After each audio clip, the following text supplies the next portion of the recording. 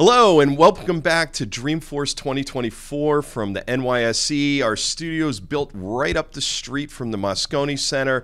We're wrapping things up with day 2 of Dreamforce, which is actually their day 1. There's been a lot going on today, a lot of keynotes, a lot of platform talk. We've been talking a lot about ecosystem. We've had from a lot of the ecosystem that are building on top of Salesforce as a platform, doing things with AI and agents, as well as some of the partners where they're selling in their marketplaces such as IBM and AWS. It's been a fascinating full 2 days, to put it mildly, and we're really excited to break this down.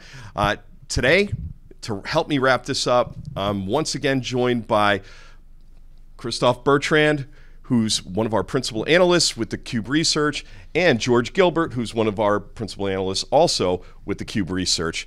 So guys, and I'll kind of throw this to George first. We've been talking about platforms and data.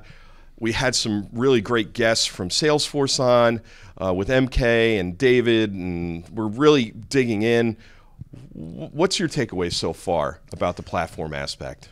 Well, I think there's a reason why Mark Benioff said this is the most important Dreamforce ever. You know, this is now 25 years since they founded the company, because it's very, very hard to turn a platform company into an application company or vice versa. And if they pull this off, they'll be one of the largest to have ever done it, and they'll transform the company. And that's sort of cloud level way of saying, and no pun intended, of saying that all the data that Salesforce has accumulated and help their customers shape and inform. So it's not just the Customer 360, but anything that customers choose to connect to the Customer 360 that can activate. Used to be like activate a marketing campaign or nurture a lead. Now it activates an agent, and an agent embodies business processes that were too complicated to specify. Now they learn, and they can. Now Salesforce becomes the platform on which others can build agents. Yeah, no, I agree. I think one of the things, and Christophe and I have been talking to a lot of the ecosystem I think ecosystem has been out in front of this a little bit on Salesforce and building on top of the platform, because ultimately, having used Salesforce myself at multiple different startups, it really is difficult to program. And when you programmed into Force.com and what have you on top of Salesforce, it became very static and making those changes. So to your point, I think if they can pull this off where it becomes a more dynamic app platform, more personalized, really focused on those processes all the way back to the data, it's going to be a clear win for them. And especially where they've abstracted and they're not a cloud. They're sitting on cloud. They're sitting on IaaS, and I think that's a huge win for them, is that they are SaaS from that perspective. So what about yourself, Christophe? What have you been seeing? Well, I'd like to sort of go a little further than this and say it's not just clouds or hybrid clouds, it's also DB2 and mainframe. It's working with IBM, for example. Great conversation we had with the head of global partnerships on this topic. And all of this is also very interesting from the perspective of how nimble it makes the ecosystem. I mean, you're right, a platform, George, is something you build on. That's the definition, right?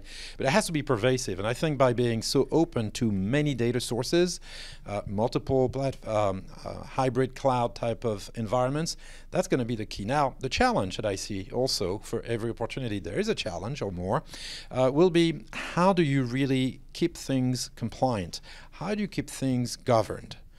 That's really the biggest question I have, because the play here is a scale play. And with scale comes a lot of responsibility and complexity. I do have one comment to add on that from previous interviews with MK, who's president of the developer platform, which is we used to build data platforms with role-based access control. Like here, you belong to this role gets access to these tables or columns or whatever. Now, the most advanced data platforms like Salesforce have a policy-based security model where you can put tags on the data and then formulas as to who gets access to data by what tag.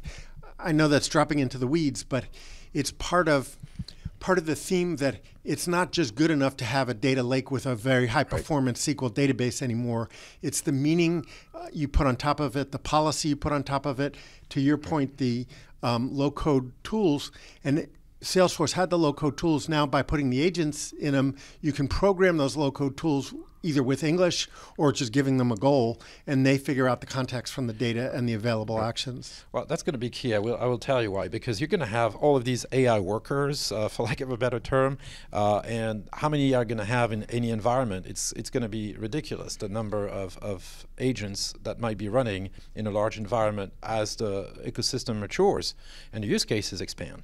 So I think it's going to be more than the metadata tagging at the data level. It's also going to be managing all those AI workers. Yeah, I mean, I think building off both what you're both saying is that the fact that these agents are doing business processes, it's doing revenue recognition, it's doing, closing of a sales campaign, it's doing a flagging of distressed customers within, a service cloud or what have you. I think what they're doing is really trying to enable people. I like Benioff's talk, and we heard it from David as well, that really, who's President and Chief Product Officer, David Schmeier, it's about enabling people. And I think they weren't getting ahead of their skis with their agents and saying this is going to replace people. It's their talk track to it was, this is super important to make people more efficient, especially in this market, this economy where you're talking about how if you can find the right people, they're hard to retain. If you can't, most of the time you can't find the right people, and you can't afford them for that matter. So I think it's a very interesting dynamic going on in the ecosystem around them, where there are some that are saying, hey, this is replacement. And I think to the whole data, I mean, data we know is what AI is built on. We've talked about it all, this week. We've talked about it weeks before. I think the control of that data and the control of the metadata, it will be interesting because MuleSoft gives them some advantages, and their zero ETL alliance that they have with AWS, IBM, Databricks, I believe Snowflake's in there, and others makes a lot of sense, but the metadata doesn't necessarily travel with that in that context. So I wonder at what level can they bring and bridge enough of the other data within an organization to really have the ownership and be that platform? So that's what I find interesting. Okay, it's a good point. And to that I would... Oh, I got Siri talking to me. Okay, that's like, in the weather reports where the cat hops up on the weatherman. Yeah. So I would point out that the idea of this federated query in their data platform, they want to be the historical source of truth. And to do that, some of the data that they can federate out to actually fits into harmonized definitions of the customer. Not all of it. So it can gracefully degrade. And the policy actually, the issue of the policy, it applies both to humans and to agents. And what we'll likely see is a org chart for agents that complements an org chart for humans. And agents can call on other agents. And when they are not confident of a step in a process or an outcome, they can then bounce up to an inbox to a human to supervise them. And the point of all this isn't to eliminate humans so much as to capture expertise for the easy jobs and processes, not full jobs, processes or tasks within jobs. And that you're embodying in this org chart of agents the expertise to perform more and more of the routine functions in an organization, and then it up-levels the humans. It's interesting what you're mentioning here, because I go back to a conversation we had with own company on backup and recovery, and the fact that, well, they literally keep an archive of all the data. I mean, they see everything. It's backup and recovery. So having access to all of this now becomes a way to augment further all of this work that's going to happen at the data level and at the platform level, but also a way to go back and really inspect what may be going on, what's happening. So there are really a couple of bi-directional conversations going on here. Yeah, and I think one of the interesting things is, and I think this actually brings it all, we keep going up and down the stack. I think one of the things that was interesting was how they're bringing forward Heroku as well, and talking about how the developer lifecycle, because I think to your point, I think that people are going to look at AI and agents, and they're going to want to be able to control the CI/CD for these agents. They're going to need lineage. They're going to need all of these pieces to be combined. So if you're going to have a platform, you almost have to have that Heroku, which, hey, it understands Kubernetes under the hood. It knows how to actually distribute it. It knows how to put the things in the right places and orchestrate that from a Kubernetes perspective.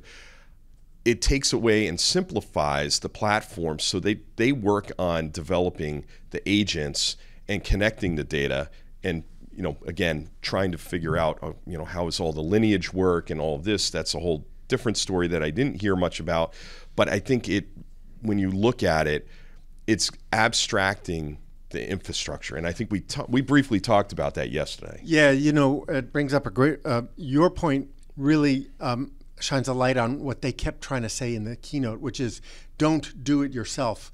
And the whole point about the DevOps that you're talking about, DevOps for an agent is there's a continual, it's not just release cycle, but a continual capture of the exception conditions.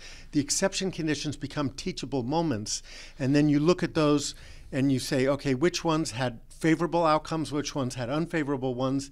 And then the idea is that you periodically capture those, you add them either to the prompt database or to the fine tuning, and then the distribution of outcomes becomes narrower around the best practice for that task. And so it's a whole different tool chain. But underneath, you still need the data lineage to make sure that the data that the agent is using as context is trustworthy.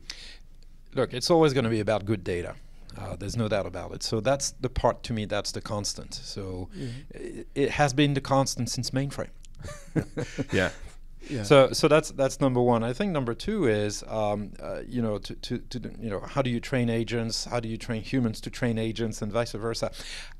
I think we will see in the future how things evolve, but I do believe that while there will be some entry-level jobs, very likely, that were not that productive to begin with, that may be eliminated, it's an opportunity for a lot of people to actually go up their own stack, if you will, in terms of professional excellence, to be empowered and augmented by agents. I think I can think of 20, 25 or 30 examples a day where I would love to be able to do more by just asking a couple of smart questions to a smart person when I have to resolve something.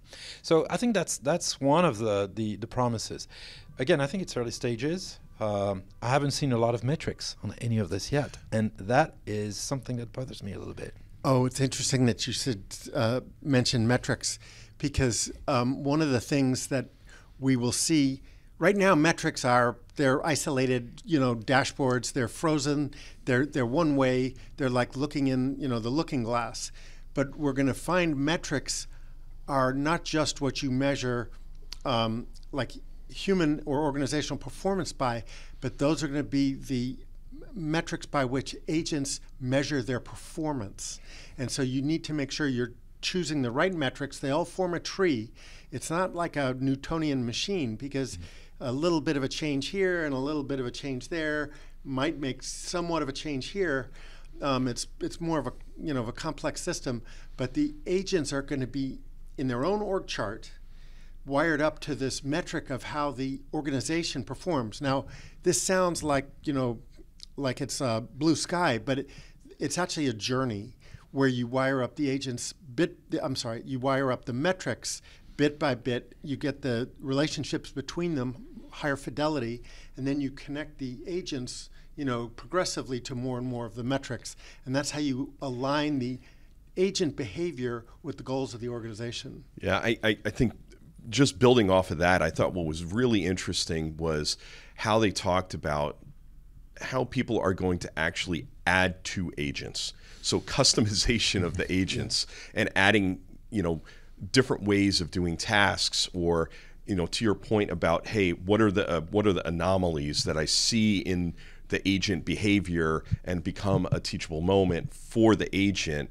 is going to differ company to company. And I think this was the thing that I sat there and, it was interesting to see, and kind of just to compare this towards last week when we were talking about Oracle releasing 51 different agents, which is still 30 some odd more than Salesforce announced this week. But is it around volume, or is it about efficiency? Are we going to get agent to death? We were talking to some of the organizations that were coming through, and one of the interesting theories was, last year it was all about co-pilots. This year it's all about agents. And I think people are still grasping at the ROAI, the ROI of AI, and trying to see, okay, what work will get achieved by these agents now that used to be co-pilots that were very broad. Now agents are very task-oriented and focused. What are you seeing when you were talking to other people as well and floating around? Are people looking to use the packaged agents, or are they looking that they feel like they're snowflakes, and that they have not the company, but no. That was a good analogy. Yeah. I think what's going on is that you need to show concrete solution-oriented value to get in the door. So there's at least one agent in each of the clouds, whether that's Marketing Cloud, Commerce Cloud, Revenue and Order, Service. There's got to be at least one agent. Usually there's a couple in each of the clouds. But the critical one then is the agent development toolkit, where it's now, with low code, it was already a revolution in accessibility to corporate or citizen developers to adapt these clouds to their processes. But now with agents, they can go an order of magnitude, 2 order of magnitudes farther in terms of usability, and crucially in the types of processes they can accommodate. Because when you programmed with low code before, or any symbolic programming language, you were basically saying, I know the answer and it follows this sequence of steps. With agents, you get to the other 80% where you're saying, well, let me just show you some examples. We call it the dark matter of processes, where you show it some examples and you give it a goal, and it sort of figures out how to do it. But the building blocks are in the applications. That's what Salesforce has, perhaps Oracle, that just a pure data platform does not have. I'm going to take this back to the business level, kind of a notch up from the technology here. When I'm hearing this, I'm immediately thinking, well, if I want to differentiate my business, whatever business I'm in, I'm going to invest in the best agent people who can understand agents, develop them, integrate them, because that's where competitive differentiation will end up happening.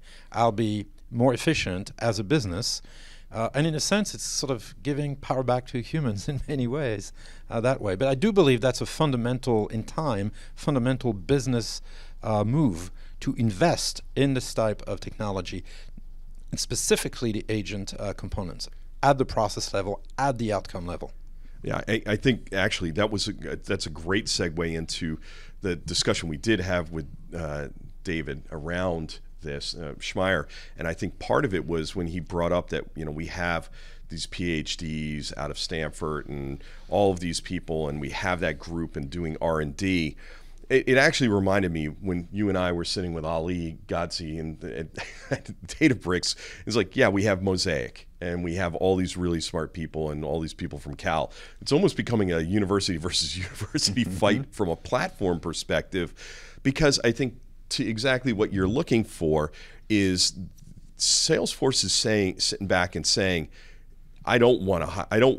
most companies don't want to hire Cal, Stanford, MIT, whoever. They can't. Yeah, they can't, and don't, and shouldn't, for that matter, right? It's not their core IP, unless they already have them for doing quant and all of the other ML training and trading. I mean, I could see it in the financial services. Maybe the data science. Yeah, but if you're a healthcare company, you're an HMO, why would you go and hire all these really expensive? You're not. So you're going to look for something like a platform, to your exact point, because you can't go find the agent builders. You're going to want to start somewhere with these agents. So when I look at what Salesforce is doing, we had numerous others on we had some great people talking about how they're helping build agents or building agents for specific things like, hey, going through and quoting, configure, price, and quote, or going through and helping find different defects in experience for organizations as they go through their customer journey.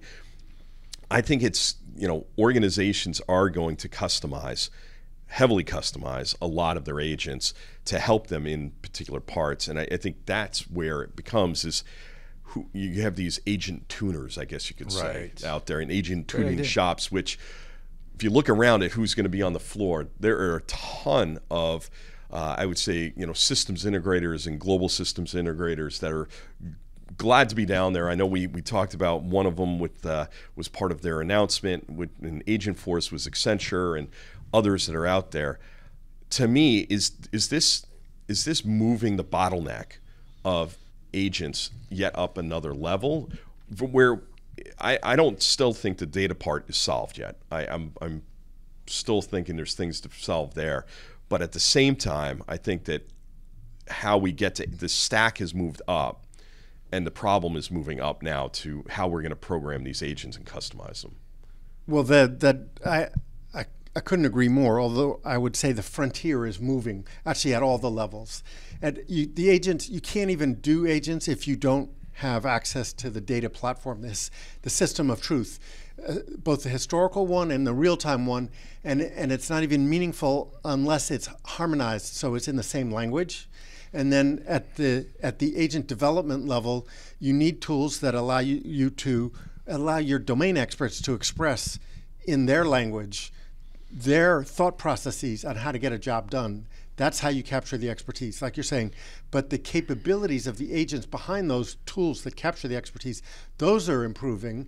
And then you need this agent control framework that sort of gives context to the org chart for agents, which is basically, think of it as an org chart of microservices that think, and then those are all tied into the outcomes, both the transactional apps and the metrics that measure them. Yeah, and I think to what we were talking about earlier as well, when you get to below that, I guess you could say below the agent, below the data, and you get into that infrastructure and those infrastructure services, they're looking to abstract those for people too. I mean, they go and make the acquisition of own company, tentative to approvals and all of that stuff. It would seem like they're really cementing themselves from that layer up. And is that what you were seeing? Yes, I mean, I think literally you think about history and other companies. You mentioned Oracle. Well, that protection of the data component was a big move for them many years ago, very similarly. So I think it's a sign of maturing offering. And I think they identified in the case of data protection and recoverability, which is, so it's recoverability, it's traceability, it's all sorts of things. But fundamentally, it's the ability to recover your data. Everything we've said, nothing happens without the data, period. Right. Let's never forget that. Yeah, and I think what's really interesting about what you were just saying there is, and I think this is the interesting part of the platform right now, they're mainly deployed on AWS, Salesforce is, and when you start to look at these other pieces they're bringing into that platform, there's no doubt they'll go to other clouds, and we know they already are, but won't go into that. I think one of the interesting parts is that they're building some of the infrastructure services into there so that you can have pro developers with Heroku and some of the infrastructure pieces, because they know if their platform has issues, security, governance, data corruption, then it's game over. It's game over. So they know they can't. It's interesting where it's almost a trust but verify, where they're really building into the infrastructure their own ways of doing all of this stuff, because they want to be able to be the ones, if the customer comes and points the finger at them and says, my data is gone, my agents can't transact, you're costing me $1 billion a day, or $1 million a minute, or whatever the number is, my agents need to be reliable. And that's one part where today we're okay with 80% accuracy, 90% accuracy, but we'll get to a point where they're 98.5, 98.7 and stuff like that. How do you see that from like jiving with the whole platform aspect of it? Okay, so there's two aspects. There's infrastructure reliability, and some amount of that Amazon can build in their, within a region across the availability zones, or the software vendor can also build into their software so they can be robust to failures, maybe even at the region level. But then you're also talking about at the agent level, which is agents are probabilistic computing primitives.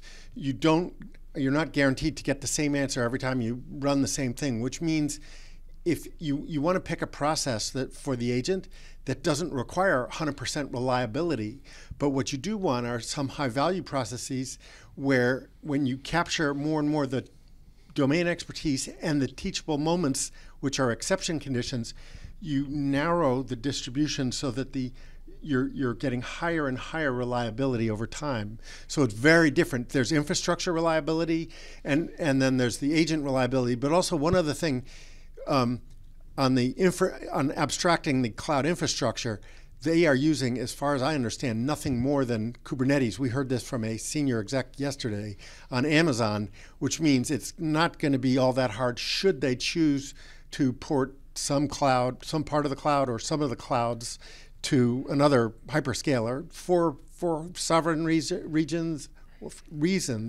or just optionality and price negotiation, capabilities. Yeah, in fact, I don't even think they're using the native. They may or may not be using native EKS, for instance, in Amazon, because of the Heroku acquisition and how they do containers under the hood. I would not even be surprised if they're using just EC2 instances and rolling their own there and actually doing that.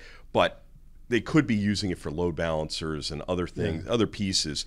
Which, to your point, that's they're just commoditizing the cloud vendor. Correct. You used to build your apps. You used to build your custom apps on the cloud vendor, and you used Salesforce for your out-of-the-box apps. Right. But the distinction between those is blurring, except that it's not that you're sometimes using the cloud vendor. You're almost always now building your custom apps on the building blocks of Salesforce. Right, which is where the value is. The value is whoever runs the business process is going to get the most value as a platform, right? Yeah. Yep. And that's really the play. It has always been the play. I think that's what we're seeing here. Let's see how it evolves. I think this, to your point, Rob, there's still a lot of work to do at the infrastructure level, which is absolutely the condition for anything else to really work well. But clearly the dynamic is the train has left the station. Let's face it. Yeah. So how about this? Final thought. I guess final thought is, there used to be a distinction between dessert toppings and floor waxes. And it's kind of my favorite analogy. That they're, now which is it? You're getting both platform and application from Salesforce. Now, their exec said yesterday it's going to take over the next year for this thing to get sort of shaken out, the bugs shaken out. He didn't say bugs, but for it to mature. But this has been a dream for decades for the major application vendors that they become application platforms. Let's see if they can pull it off. Yourself? Well, very much building on this thought is, so who's going to be running this then? Is it the people who are here today, like 5 years from now, or will it be a different profile of professionals? And what is that going to do to their ability to keep selling and upselling, et cetera, right? Because now you're talking about a different persona potentially. Or because of the heritage in really training, are you going to help people evolve and actually, to the point I was making earlier, augment their own careers by leveraging AI and by sort of going along with the same journey? To me, that's the interesting part here. Yeah, I agree with both of you. And I think, again, this journey for the next year, I think, again, it's ambitious. It's super ambitious. I love the mojo they have going. I love the energy they have here. Again, you start to see, we go to a lot of these conferences, and there's just a lot of definitely mojo going on. And I think, this is a great place to leave it. So thank you for joining us live from Dreamforce 2024. Partnered up here with the NYSE. They lent us this beautiful studio to set up in, and we got some great people going through. Go back and check them out. Also check out all the news on SiliconANGLE.com. Thanks to Chuck and Brendan for really supporting us this week. I think, again, this really has been awesome. And thank you guys for being on board with me. And, we'll see you guys soon. Take care.